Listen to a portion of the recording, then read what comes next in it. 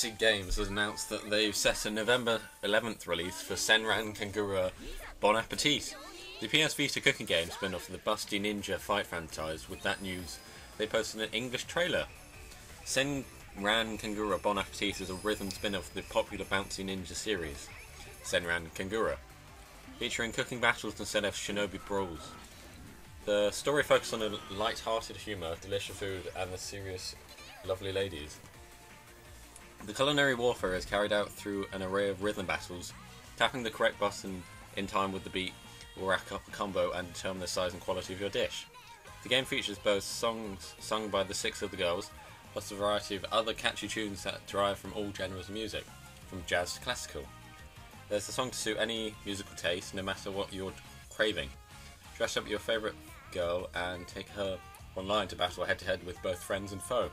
Can you create the best super dish and be treated to a special feast for the eyes?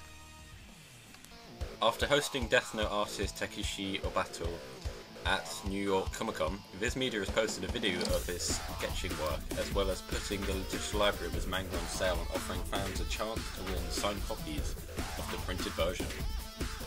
Designed by Kunihiko Moringa, Focus Life Gear aims to help the wearer live their life by using radio frequency, shielding fabric for pockets or pouches to carry more devices without them being a distraction.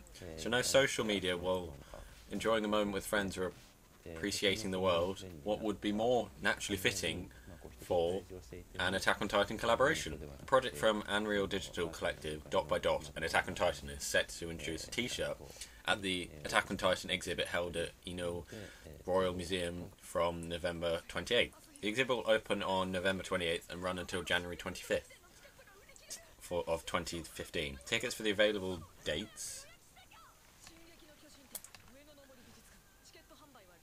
are already sold out. Highlights include a 1-to-1 ratio Colossus Titan, 360-degree exhibit using Oculus head-mounted virtual reality display, and an exclusive short film and an audio tour of the exhibit by the Attack on Titan anime's voice cast.